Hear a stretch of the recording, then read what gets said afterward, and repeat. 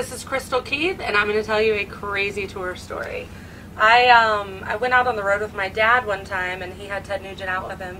and we were all out in the crowd kind of watching the show, and Ted went off, and Ted, if you don't know, is a humongous hunter, and he had a bow and arrow on stage, and he had a flaming arrow and shot it at a target on stage, but there was people on both sides of the audience, so everybody in our camp was like, oh my god, I cannot believe you just did that. But if you know Ted Nugent, you know he's never going to miss a target.